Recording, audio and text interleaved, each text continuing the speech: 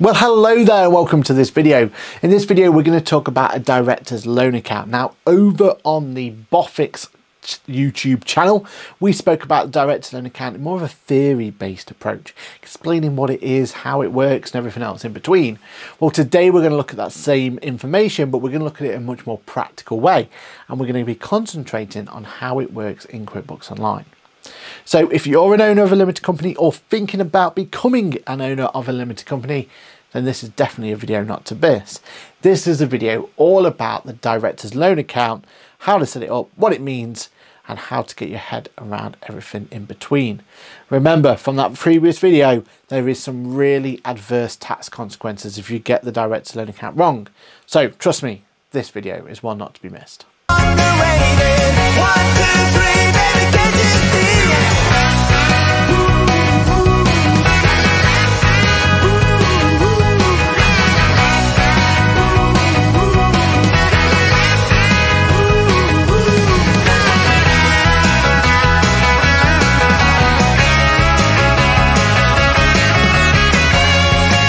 Hello, my name is Patrick. I am a chartered accountant, a certified UK with a fancy new logo, that QuickBooks chap on the internet, and also head of account here at Boffix. Now, today's video is all about making sure that you are covered when it comes to QuickBooks Online and the director's loan account, making sure that you're doing things right to ensure that you don't get those nasty adverse tax consequences that we don't want to appear for anyone. So without further ado, let's go straight into QuickBooks Online. Let's talk about exactly how we would set up a director's loan account. Okay, so the director's loan account, where is it? Well, you do have many options, and if I was to go down into my chart of accounts and was going to start creating a brand new account and was going to call it a director's loan account, I do have a few options that you have. Now, ideally, or if you're going to go down the purest route, it's going to be current liability or current asset, depending on if it's an overdrawn director's loan account or a non-overdrawn director's loan account, but more on that later. And in both of them, you do have the ability to be able to put them as current liability. You do have the option to do what's called a non-current liability, and you could go in and you could put it under the shareholder elements from there. But what I would highly recommend everyone does, now from a purist point of view, this is not exactly how you would show it in your statutory accounts, but remember, QuickBooks Online is all about your management accounts, not your statutory accounts. But if you were going to be putting it in there, my highest recommendation is to use a cash at bank in hand. From there, all you need to do is change the name, and you could call it a director's loan account. Save and close. Now, the reason we would do it this way and not have it as a other debtor or a creditor or anything like that is because you get so much more functionality out of it. Being a director's loan account means, first of all, it appears on this right hand side here. So as an example, there's my director's loan account or drawing account if you're a sole trader, and that sits just there. That means I can keep an eye on it, so every time I sign into QuickBooks, I can see that account there, making it really easy for me. And if I wanted to make a payment from my director's loan account, then when I go to an expense, I get the opportunity as a payment account to drop that as a director's loan account, effectively saying that I've paid for this personally and not the business.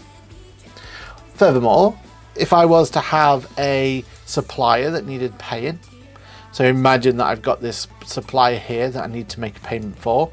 If I paid for this personally, all I need to do is drop this down, say I paid it on my director's loan account, make sure the date's correct, save and close, and that payment's been made for me.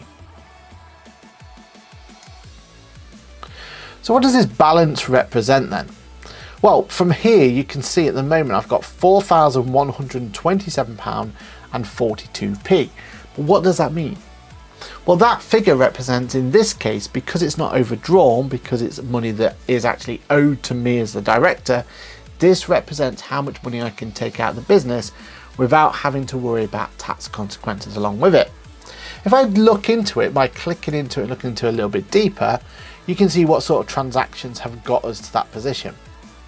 So for example, there's that $2,700 we just paid off. Well, that's classed as a payment from my director's loan account, increasing the amount that I have available to draw against.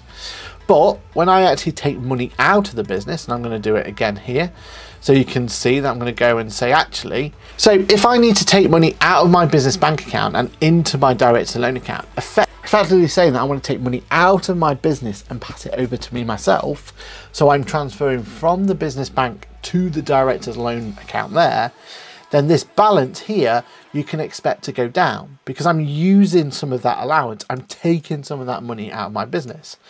So if I'm going to be taking £3,000, save and close, then you can see then with that £3,000 taken out, I'm now down to only £1,127.42p. What else is it hitting here though? Every time you see a money appearing in the deposit section in the right hand side, well, that's money I've taken out. This is me reducing the amount of director's loan account. On the other side though, I've got items that are increasing that. So here we have £750. That's brilliant, that's my salary. So instead of me taking that salary individually, I'm now actually going to be utilising this and I'm going to be putting it in here on a regular basis. So each and every month I should see this figure here. So as I scroll through, you'll be able to see that that appears on a regular time. Also, anything else that I've actually paid. So here's my mileage deductions here. This is me having a mileage claim against me. Well, that's going to go in my favour. This is going to increase the amount of money that is available for me to draw. And as we said in that last video, it's actually in a really good position if you're owed money from your business, because basically that's money that has no tax consequences related to it whatsoever, and it means that you can draw against that no problem. So at this point in time, I can draw against the £1,127.42.